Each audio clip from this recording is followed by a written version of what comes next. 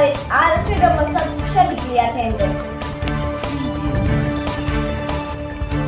ჩვენ ვთქვით მოგაწოდოთ სწორი და ობიექტური ინფორმაცია.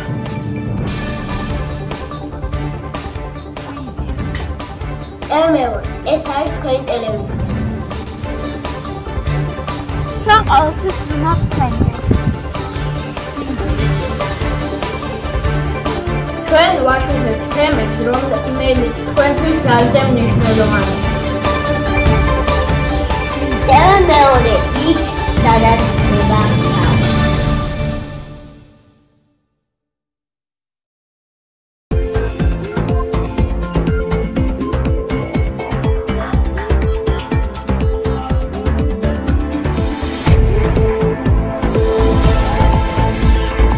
დღის ამბები, ყველა მოვლენა თავს იღებს აქ.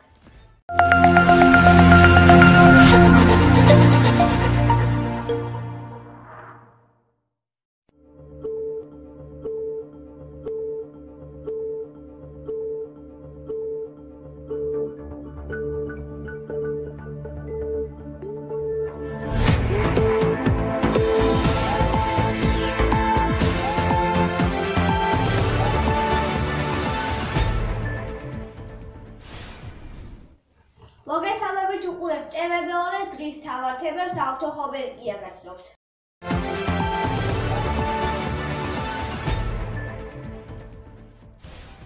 ჟურნალისტი ლევა ჩხაიძე დღეს დაკრძალეს, დეტალები დღის ამბებში.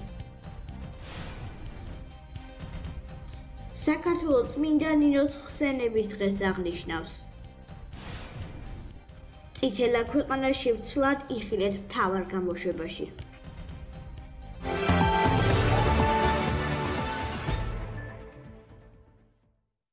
ჟურნალისტი ლევა ჩხაიძე საქართველოში ჩამოასწორეს. აეროპორტში მისი ოჯახის წევრები, ახლობლები და კოლეგები შეიკრიბნენ. გამოსვენება კვირას 27 იანვარ 15 საათზე ქაშვეთის წმინდა გიორგის ეკლესიიდან გაიმართა. ტელესაყვანი ლევა ჩხაიძე 21 იანვარს გარდაიცვალა. ის 33 წლის იყო. გარდაცვალების მიზეზად თრომბის სახელდება. ის ბუდაპეშტში მეგობრებთან ერთად იყო დასასვენებლად. ლევა ჩხაიძემ ჟურნალისტური საქმიანობა რადიო ჯაკოში დაიწყო. მოგვიანებით ის მუშაობდა ჟურნალისტად და წამყვანად შემდეგ ტელევიზიებში. იმედი, მაესტრო, მეცხრე არხი, იბერია. ბოლოს კი ლევანმა პროფესიული საქმიანობა ტელეკომპანია პირველში დაასრულა. ტევე მეორე შემოქმედებითი ჯგუფი მწუხარებას გამოთქვას ამ შემზარავი ფაქტის გამო და უსამძიმებთ ლევან ჩხაიძის ოჯახს, მეგობრებს, კოლეგებს და სრულიად საქართველოს.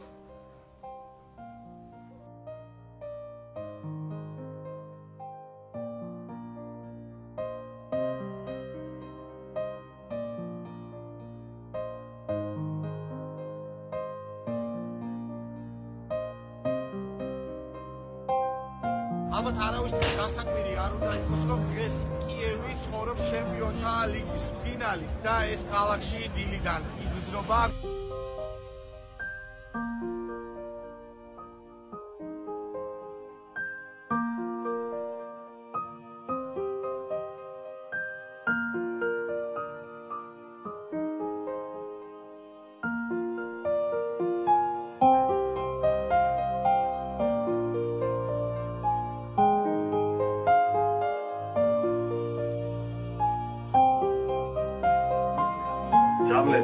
Adi,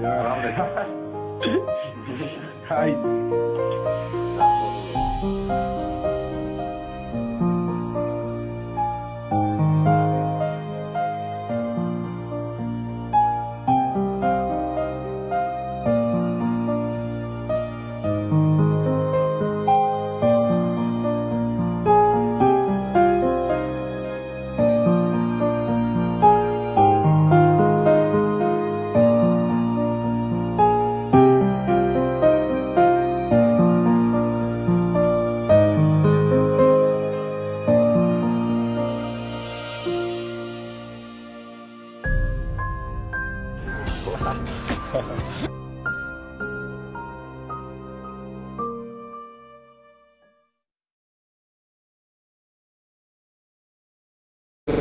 ყველაზე ერთგული, ყველაზე მსრუნველი და არ ვიცი, ეგეთი კეთილშობილი ადამიანები დღეს ძალიან ცოტა მეგულება. ყველაზე მზრუნველი მეგობარი იყო და ჩვენთვის მეგობრებისთვის დღევანდელი დღე არის განსაკუთრებულად რთული. ძალიან დაგვაკვირდება ჯაკო და ოჯახისთვის დღევანდელი დღე განსაკუთრებულად მძიმეა. ესეთი ადამიანი მე პირადად არ ვიცი. ძალიან დიდი დანაკლისია ჩვენთვის მეგობრებისთვის და ყველასთვის. ლევანი იყო ის ადამიანი, რომელსაც არასოდეს არავისთან არაფერი არ შეშლია და თითქოს რაღაცა უხერხულად გრძნობ თავს, რომ ესეთი პატარა ბიჭი აღარ არის, ახალგაზრდა ბიჭი და მე დავრჩე ცოცხალი. ჩაგო იყო ჩვენი პირველი მერცხალი. ჩვენი რადიოს ერთ-ერთი პირველი გაზდი. უნიჭერესი ბიჭი იყო და მას სხვა მწვერვალები უნდა დაეპყრო, მაღალი მწვერვალები. როგორც ჩანს, ღმერთმა ინება, რომ კიდევ უფრო მაღალ მწვერვალზე აეყვანა. ჩემთვის ჯაკო იყო გამორჩეული ადამიანი. გარდა იმისა, რომ იყო ძალიან მაღალი პროფესიონალი, ერთად ხშირად გარდა სამსახურისა, ხშირად ვიყავით ერთად, ხან დასასვენებლად მივდიოდ. იყო ადამიანი, რომელიც არ ვიცი, აბსოლუტურად ყველა პუნქტში, ყველა ნაწილში, ყველა სიტუაციაში, ყველა მიმართულებით იყო იდეალური, იყო უნიჭიერესი ჟურნალისტი.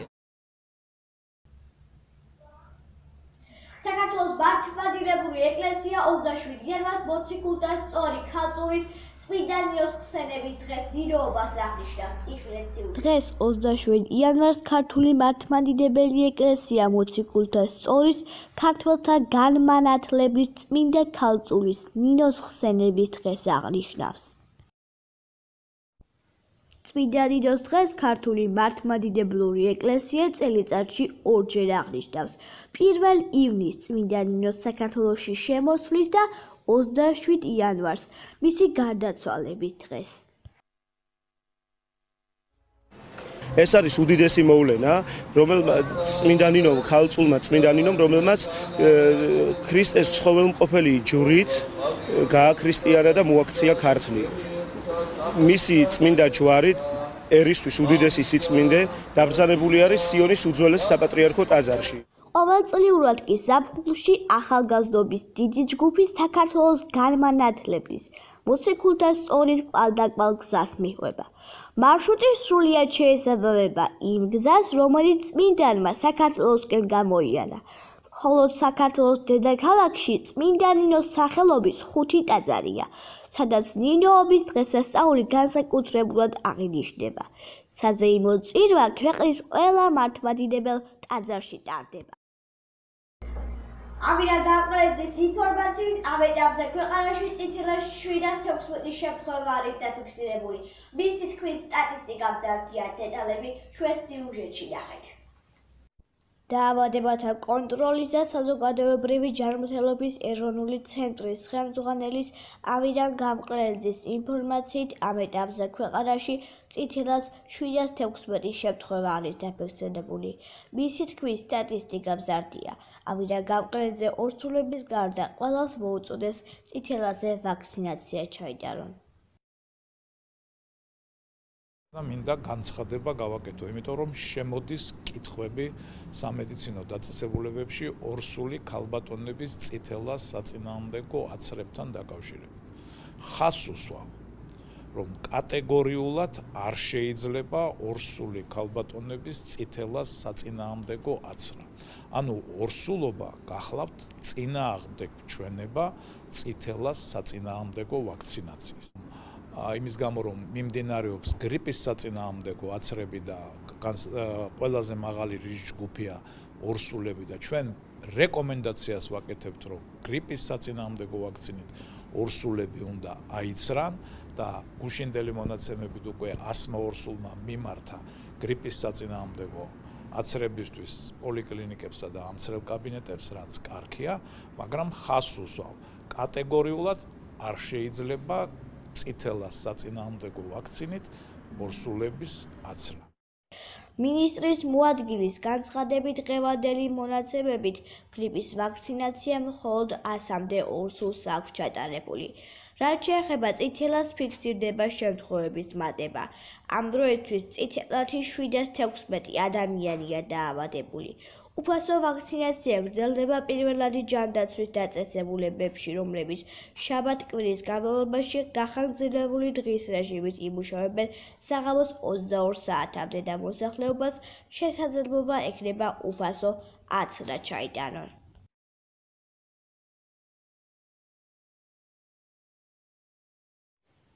პოლიციამ თბილისში ავტომობილების გაქურდის 10-ზე მეტი ფაქტი გახსნა. უფრო დეტალურად ჩვენი კორესპონდენტი ლუკა ხომერიკი ისაუბრებს დღის ამბების ეთერში. ლუკა, გისმენთ.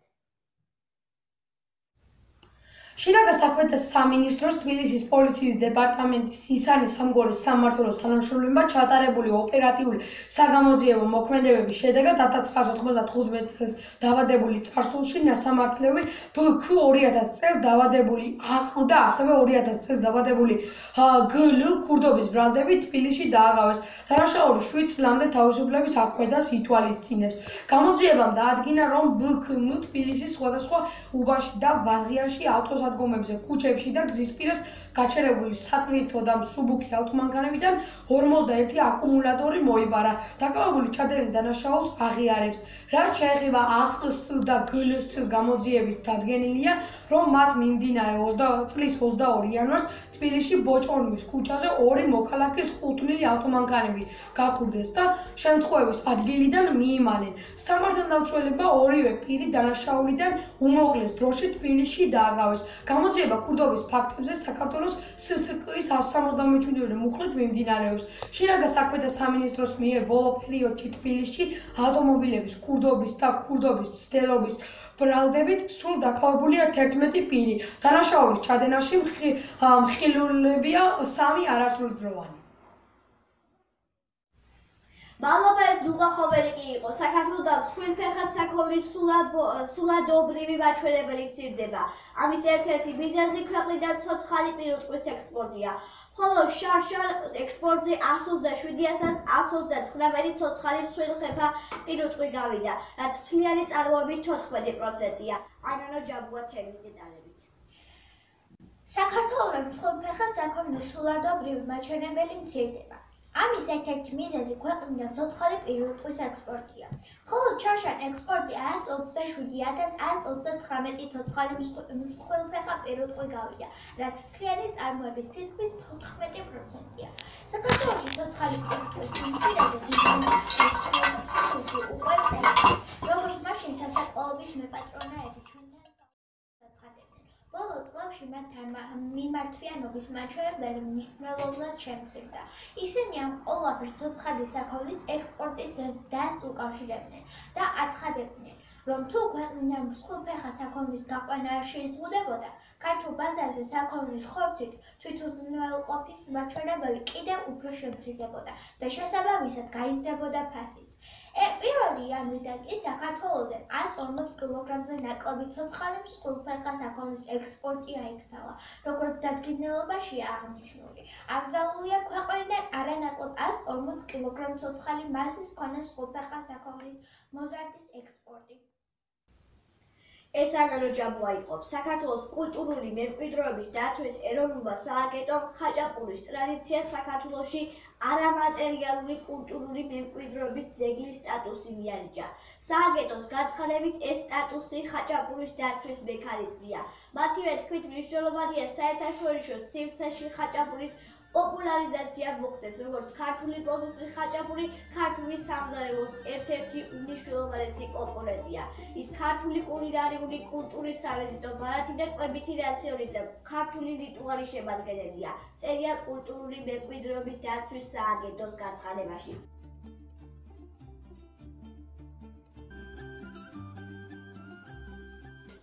გარემოს დაცვისა და სოფლის მეურნეობის სამინისტროს მიერ შექმნილი ვებ პორტალი სახელწოდებით ai.gov.g უკვე ამოქმედა.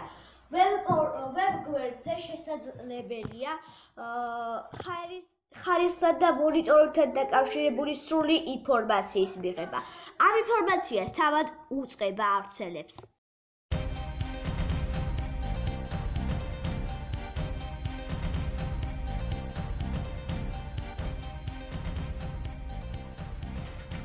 ასეთი იყო დღის თავარი ამბები თქვენთვის მე ავთო ხომერიკი მუშაობდი ბოლოს შეგახსენებთ მოინახულოთ ჩვენი ვებსაიტი მეორე tv.wordpress.com მადლობა ყურადღებისთვის ნახვამდის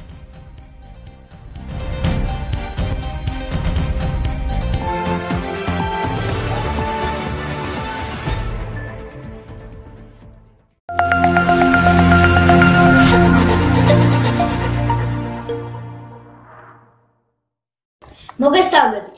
სპორტის სიახლეას მე სანდრო ჯაბუა და ლევან ბოლქვაძე წარმოგიდგენთ.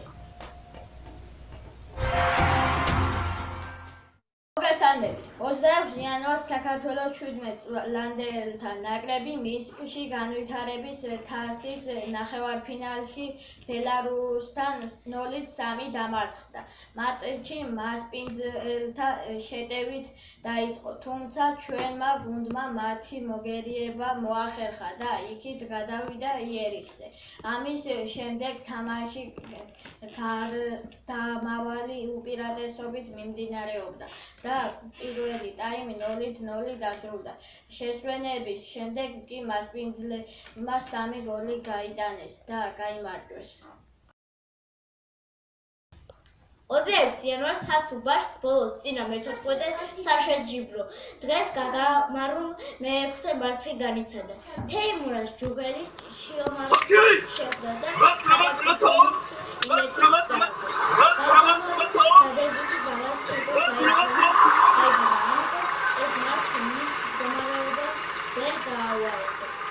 მისი ბალანსი ტურნირზე 8-6-ია.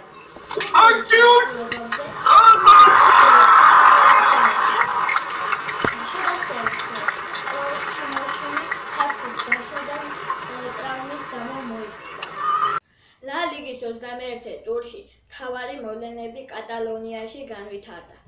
ჟირონა და ლიდერი ბარსელონა კატალონიურ დერბის შემოგვთავაზებენ. ბარსელონაში კი სამეფო კლუბი ჩადის ესპანიოლთან სათამაშო.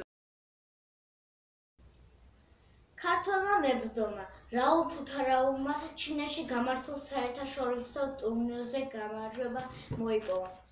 70 კილოგრამის წონით კატეგორიაში მოასპარეზა ქართველმა შერეულ ორთაბრძოლებში M1 ვერსიით უბერი მეტოქე დაამარცხა.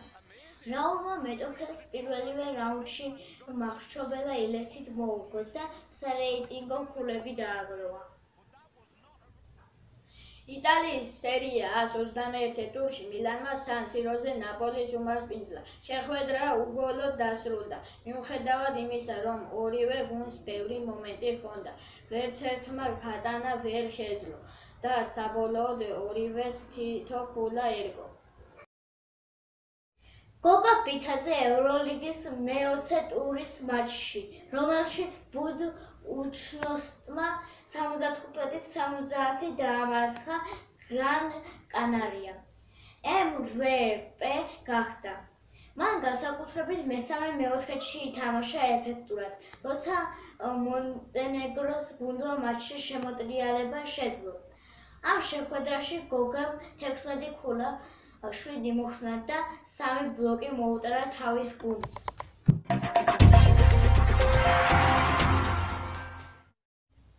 ასეთი იყო დღევანდელი სპორტული გადაცემა. ჩვენ მომავალ შეხვედრამდე გემშვიდობებით.